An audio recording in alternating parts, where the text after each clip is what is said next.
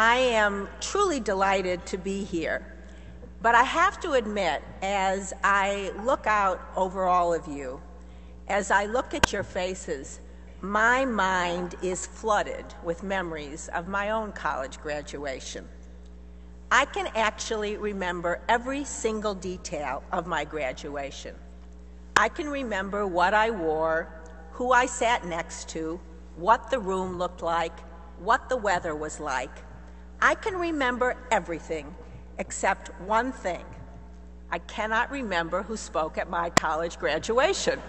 And I hope after I'm done, the same fate doesn't await me. When I graduated from college in 1966, over 42 years ago, it was a completely different world. At that time, believe it or not, a woman was not expected to have a college education. Now, just imagine the world that I grew up in. At that time, a woman's role was simply to be a wife and to have at least 2.2 children. Education for women was not particularly valued. In fact, during my sophomore year, when I got engaged to a very nice man who was studying to be a doctor, my parents suggested that I should quit college. Even though I was an all-A student, they suggested that I should stop my studies and become a laboratory technician so that I could assist my husband, Michael, in his practice. As you can see, as much as I think that's an incredibly good career, I did not follow their advice. And instead, I completed my college education, and I received a degree from the School of Speech with a minor in English and math and a teaching credential from Northwestern University. Again, it was a different world. And at the time that I graduated, the only two careers that were open to a woman were that of a teacher or a nurse. Two wonderful careers, and some of you are going to go into those professions. But even more strange, even though those were the careers that were open to a woman, they really were not thought of as a career that you would do forever. It was really merely an adjunct. You were really passing time until you would get married and become a wife and a mother. And again, though I certainly respect those careers and think they are an extraordinary option to do, it really wasn't what I wanted to do. Because when I was sitting in your seat, I had a secret dream. I wanted to be part of the movies. Ever since I was a child, I used to love to go and watch the double feature at the Hamilton and Jeffrey theaters.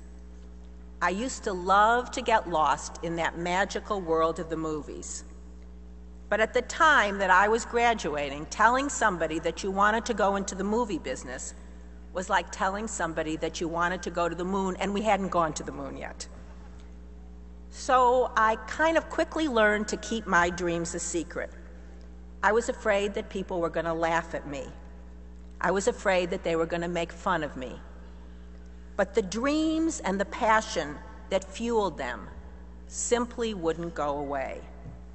So on the day of my graduation, I kissed my parents goodbye, and I loaded up my car, and I drove to California for the very first time. I'd never been out of our state, to fulfill my dreams. And as you've heard, I was able to turn my dreams into reality. And I want you to know that the reality is far better than anything that I ever dreamed of. So that brings me to what I'm going to refer to as Lansing's first bit of advice. Even though I chose a career in the movie business, I think this advice that I'm going to give you today, my little list of rules, is applicable for all of the career paths that you have chosen. So before I begin, let me just say that the world is full of lists. And so you've all heard about them. You've heard about David Letterman's top 10, People magazine's list of beautiful people, Forbes' list of the wealthy. So now I'm going to give you Lansing's top 10 pieces of advice, rules to follow after you graduate. Rule number 1, follow your dreams. Please don't ever let anyone discourage you. Don't ever let anyone tell you that your dreams are silly. And if you have to look back on your life, regret the things that you did, not what you didn't do. Because for me, I think the saddest thing in the world would be not to try to realize your dreams. And so I began that path. I came to Hollywood and I knocked on doors. I used to support myself by being a substitute teacher, and yet every day after school, I would get into the car, go into a gas station, change my clothes, and try to find a job, any job whatsoever in the movie business. It took me 3.5 years to get my first job, and that job was a script reader. I was paid $5 an hour to read scripts for producers so that they didn't have to read them themselves. I would synopsize them. So that brings me to rule number 2. Be persistent. When I got my first job as a reader, I had probably been interviewed by over 150 people. Some people actually rejected me more than once.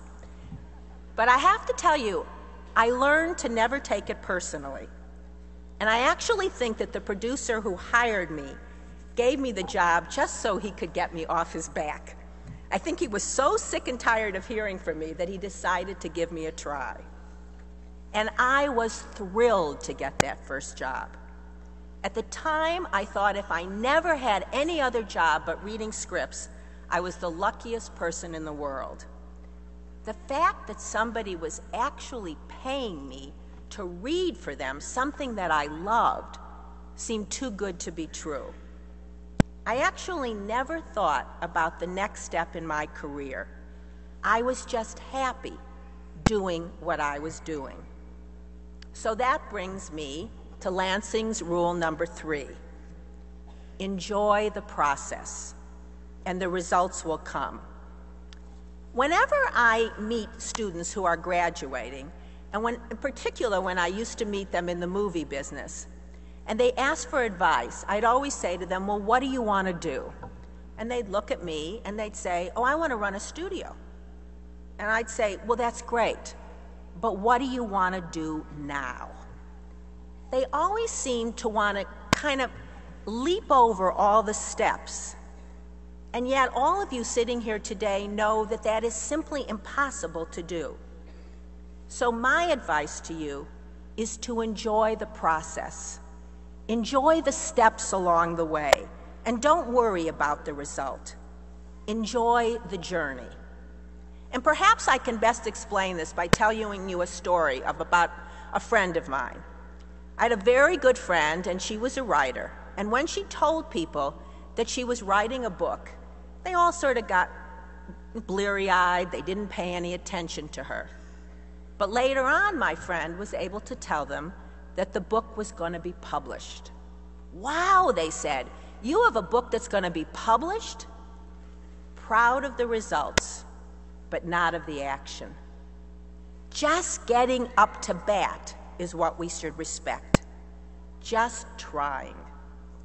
So the next 6 years, I worked within the studio system. I began, as I told you, as a script reader, and then I was promoted to story editor, then executive story editor, then vice president of creative affairs, then senior VP, and finally president of production at 20th Century Fox. By the time that I got that job, I had literally done every job within the studio system. And so my promotion was actually a natural evolution. I had climbed the corporate ladder. Throughout the years, I had worked long, hard days, 7 days a week, 24 hours a day. I often sacrificed social engagements so that I could do the work. I over-prepared. I over-studied, which brings me to rule number 4. Do the work. There are no shortcuts. Whenever I think about what distinguishes successful people from those who are not, I always think that successful people are people who did the work and who didn't give up, who hung in. But in a funny way, if you love what you do, it doesn't seem like work at all. If it's a passion for you, you simply will find that you cannot exist without it. So I'm sure you're all sitting there and saying that I'm making all of this sound much too easy, that I've kind of glossed over my first 10 years in the movie industry, that along the way I must have suffered a lot of disappointments and a lot of setbacks and, just a lot of pain. Well, you're quite right. It was not a bed of roses, and it isn't for anyone. For example, I remember when I was first made vice president, and it was actually one of the happiest days of my life. So naturally, with that title, I assumed that I was going to get a raise. So I went to my boss and I asked for one, and he turned me down. He told me that I was earning quite enough money for a woman. I also remember when I wanted to be head of the studio, and I was told by a group of members from the board that a woman could never hold that job. After all, they said, how could you possibly get any man to report to you? Now today, those would be huge class action lawsuits. But it was at that time that I learned rule number 5. And it's one of the most important ones. Accept responsibility. Accept responsibility for some of your failures. And I learned to do that. I learned that it wasn't just a cruel world, but in fact, I learned that I had to work on my own self-esteem. I began to realize that I had been a passive participant in my setbacks. In fact, I used to accept these rejections without contemplating any constructive action whatsoever. For years, you have to understand, I had been programmed to believe that I actually was worth less money and that I could not hold the #1 position. And it was that view of myself that was holding me back as much as the world that I lived in. It took me a very, very long time to think of myself as worthy of deserving more. My self-image needed to grow. I needed to believe in myself before I could ask anyone to believe in me. I actually had to think I deserved a raise before I could get one, and I had to passively not accept being #2 and believe that I could run the studio before anyone would give me that opportunity. So I say to all of you, accept responsibility for your actions and your own disappointments. And in doing so, you will take control of your life and you will not be a victim. So now, I was 35 and I was ahead of the studio. There had never been a woman before me, and so my appointment was graded with a lot of media attention, and there were no role models to follow. And in many ways, I was luckier than a lot of you will be, since there are now so many role models. Because since there was no one there, I had to make up my own rules. Which brings me to rule number 6. Be yourself. Please develop your own style, your own uniqueness, and just be you. Don't copy anybody else. Adopt your own style, because if you copy someone, all you will do is be a carbon copy of the original, and you'll be a poor imitation. So I loved my time as head of the studio, but a lot of you are going to find out that after several years of a corporate structure, it's only natural that you want to be an entrepreneur. I wanted to run my own company, and most importantly, I actually wanted to make movies that reflected my own passions and my own sensibilities. And so, after 4 years, I left the safety of the corporate world and I became an independent producer. Which brings me to rule number 7. Change is good. New risks and new challenges keep you alive. Nothing is worse than just repeating yourself.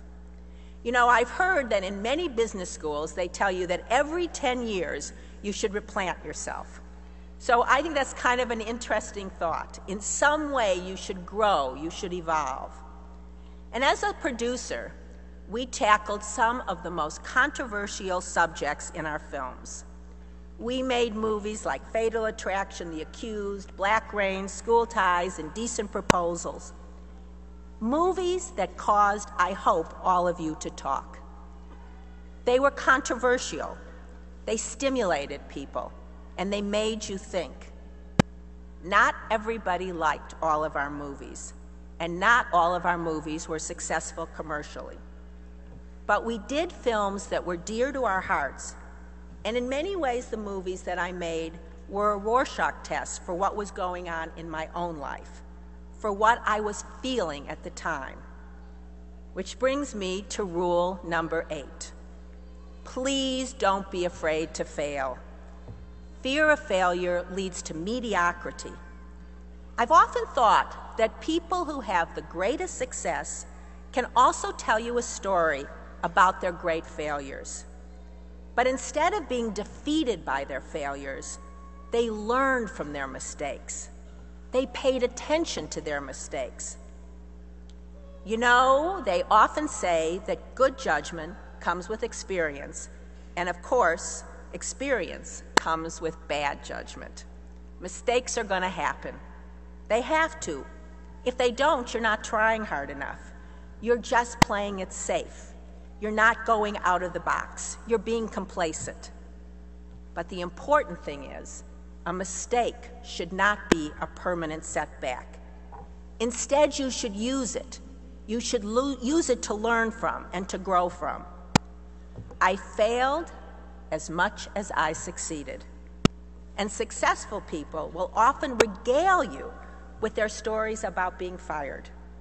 But in all of their cases, they found that that actual act of firing, no matter how painful that failure was, it transformed them and it caused them to grow.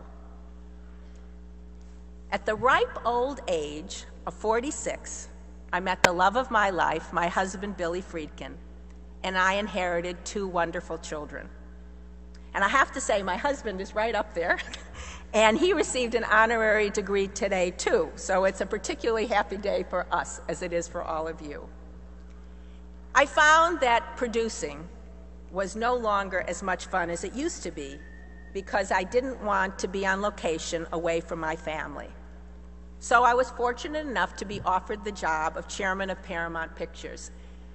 And many people think that I took the job, and perhaps I'm the only person that did, so that I could be home for dinner. Which brings me to rule number 9. And this is the rule that a lot of you are going to disagree with. And perhaps it's my most controversial, and maybe it just applies to me. You cannot do it all. Or maybe I should say, you cannot do it all at the same time. You can do it sequentially. I had been a working woman, single, without children, until the age of 46. I had to prioritize my life. And perhaps it's best illustrated again by a story. When I was about 14 years of age, I was watching a talk show. It was Dick Cavett, and it's pretty much like what Jon Stewart is today. And he was interviewing a very, very famous actress, the Julia Roberts of her time, Katharine Hepburn. And he said, "Miss Hepburn, you have the most extraordinary career.